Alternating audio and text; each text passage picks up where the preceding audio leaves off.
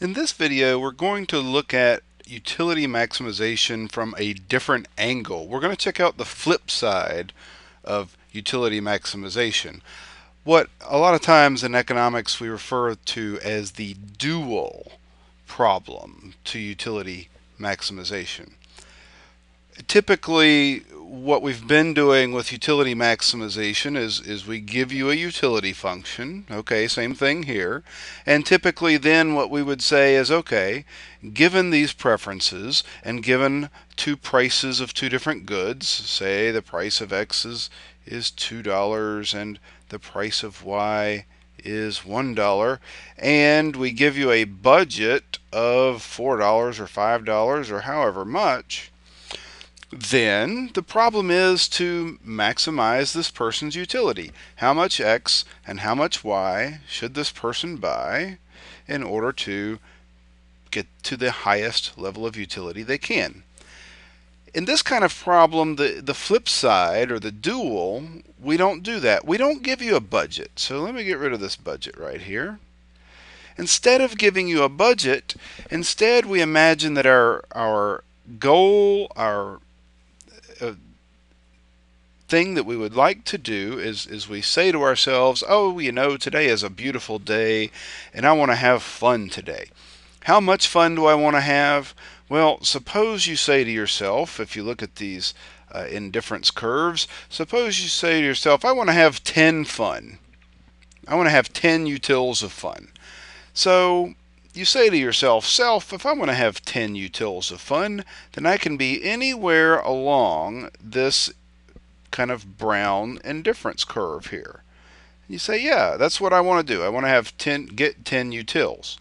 But here's the thing. You want to get the 10 utils in the cheapest way you can get the 10 utils, right? You don't want to waste your money.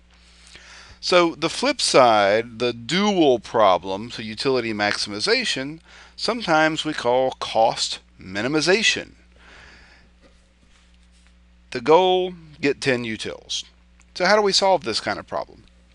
It turns out we do it exactly the same kind of way that we use when we're trying to find income and substitution effects. We use the same kind of logic and the same kind of math that we did for that. Here's what we want to do. We want to achieve two things. We want to achieve the 10 utils, and so that means that the output of our utility function here has got to be 10. So one equation we're going to use to solve this problem is x to the 0.3, y to the 0.6 equals 10. Since that's our utility function, we want to make sure we get 10 utils. That's fine. The second equation we're going to use is, since it's true that if the ratio of the prices, in other words, the slope of the budget line, is equal to the slope of the indifference curve, the marginal rate of substitution, if the slope of the budget line and the slope of the indifference curve are equal, then we are maximizing our utility for the money we're spending. And so if you want to get 10 utils, there you go, that equation will guarantee that. And if you want to do it in the cheapest way, we go back to our old standby equation that the marginal rate of substitution is going to be equal to the ratio of the price of X over the price of Y. So the marginal rate of substitution of X for Y. And remember, again, the marginal rate of substitution for a Cobb-Douglas function, very simple. You just use the two exponents here after you take the derivatives and everything cancels. Take the exponents there, 0.3 divided by 0.6, and the y is going to go on the top and the x is going to go on the bottom. So that's our marginal rate of substitution function. Set it equal to the ratio of the prices, 2 over 1. So that's one equation we're going to use, and then the second equation, as I mentioned, is that the utility equals 10. So all we have to do is solve these two equations. Here's number 1, and here's number 2. Two equations and two unknowns. So how are we going to do this? You take a minute. pause the video, see if you can solve these two equations for x and y, and then come back.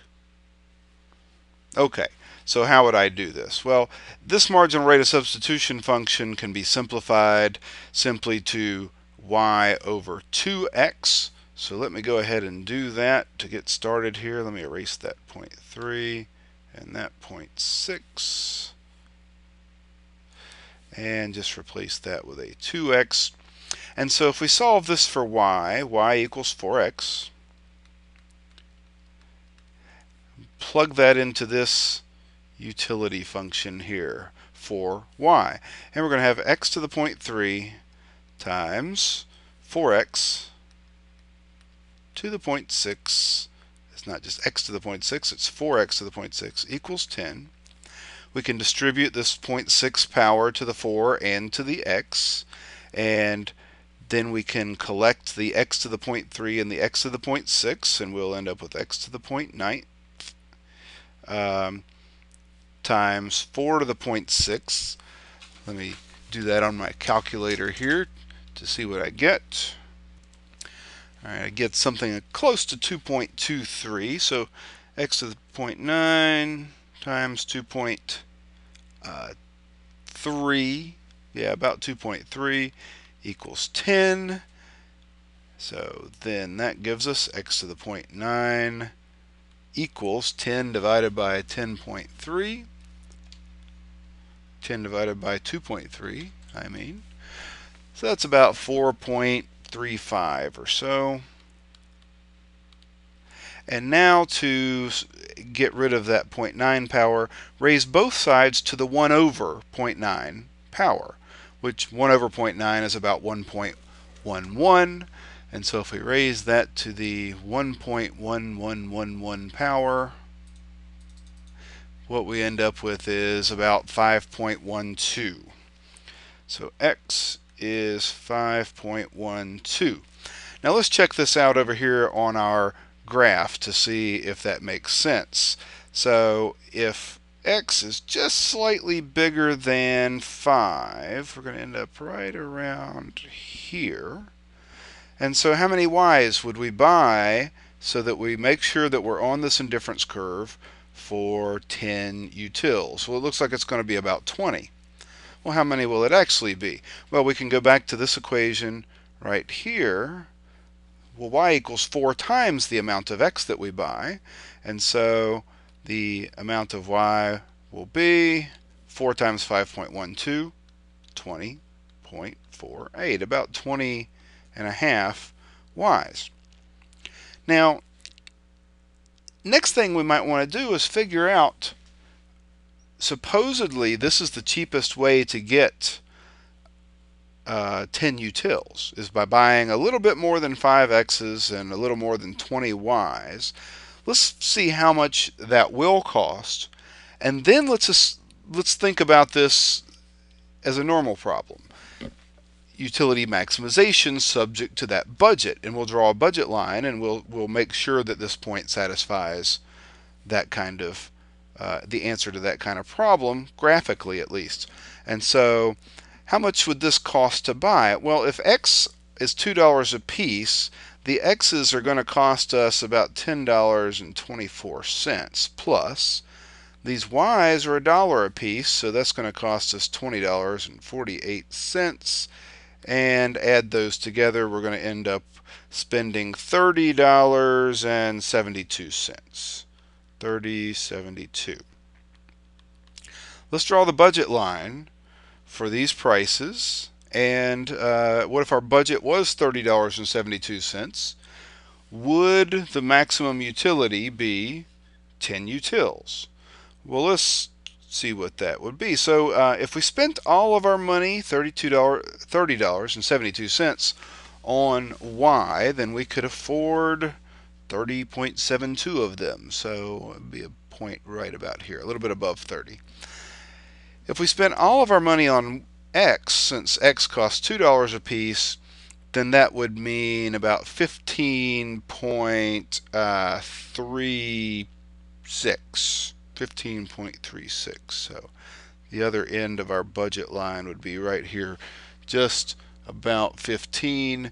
So if we connect these 2 points, that red optimum should be on there somewhere. Alright, let me try that one more time. I held my pen in the same spot too long and it started selecting things. And sure enough, it looks like it goes exactly on that point where we wanted. So again, to recap what we were doing and why, this is called the dual problem. Instead of giving you a budget and maximizing your utility with that budget, instead we specify a level of utility and we're trying to find the cheapest way to achieve that level of utility. By using 2 equations, one of them being our familiar slope of the indifference curve equals the slope of the budget line equation, and then specifying the level of utility we want to achieve in this utility function, just by solving these 2 equations for 2 unknowns, we can find a few things. I mean, how much X we want to buy, how much Y we want to buy, and I think very interestingly, how much money that would cost us. And then we can always double check to make sure that that budget line is indeed tangent to that point. It gives us a good way to double check our answer. Another useful reason for going through this kind of example is that this is exactly the same kind of technique we're going to use in later lectures when we're talking about a business trying to produce output. Here, think about the output as being how much happiness we get, right? That's output. But this could be 10 cars. If we want to produce 10 cars, how do we do it in the cheapest way? Using inputs. So instead of 2 goods we're consuming, these might be 2 factors of production. The rationale, the logic, and the mathematics are exactly the same in that kind of scenario. And so we'll be doing those in the next set of lectures.